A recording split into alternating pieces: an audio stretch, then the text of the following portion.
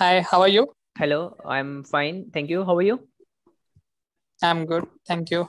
So let's start with the discussion. Can you tell me how to create an immutable class in Java? Yes. To create the immutable class, you have to mark all the variables as final, and you have to mark the class as final. And after that, you have to provide constructor. And in the constructor, you have to get all the arguments and set your instance variable from the constructor. And finally, you have to provide only getters for that class. You don't have to provide setters for the class. So this way, you can make your class immutable. Okay, fine.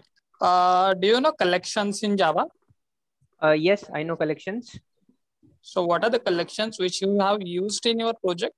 I have used array list, linked list, hash map, hash set. Okay. What is HashMap? Hash map can store your key value pair. So it has a key and it has a value, and you can have an association between key and value. This can be represented using hash map. Okay. Do you know how it stores key value pair? Yes. So it uses a technique known as hashing. So whenever you try to add something into your hash map, or try to put something into your hash map, it calculates the hash code for that key. And based on the hash code, it tries to identify the bucket in which that key is going to be stored. So suppose there is a key, example Raj, and the hash map is 20. So there is a mechanism for identifying the bucket for this 20 hash code, and Raj will be stored in that bucket.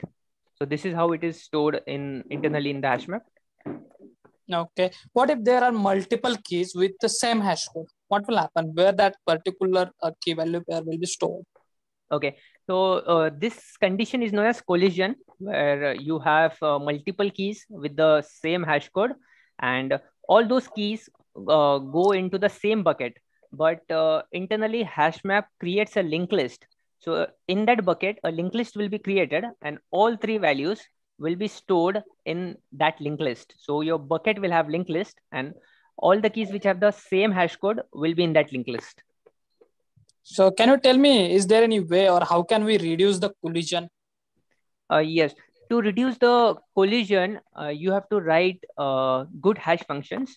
So you have to write logic in the hash code such that it should try to return unique hash code for each and every key. It shouldn't return the same hash code for multiple keys. So you can write a good function, hash function, to reduce the amount of collision. Okay, let us consider you are trying to retrieve the key value pair from your hash map, but all these entries are residing in single bucket. You said that it is forming linked list, right? So how in this case, how it retrieves a specified key value pair? Correct.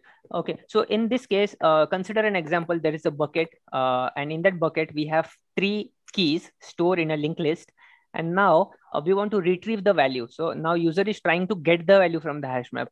In that case, first thing it will do is it will go and get the hash code of that bucket. So based on the hash code, it will identify the bucket, and it will go and see there are three items in the linked list. Now it will try to use the equals method and try to compare all the object with the given object. So it will compare the first object. If equals return false, then it will go to the second object. And suppose the second object equals method return true, then HashMap will return this value to the user. So it will make use of equals method when there are multiple objects in the linked list. Okay. Do you know serialization? Yes, I know serialization. I've used serialization in my project.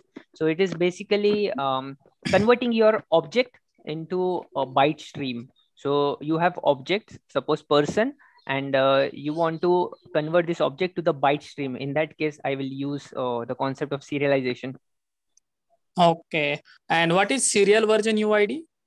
Serial version UID is a unique identifier which is used. Suppose there is a class, person class, and person class has name, person class has age, and person class has qualification. These are the three fields. So based on the type and the metadata of the class, a serial version UID is created.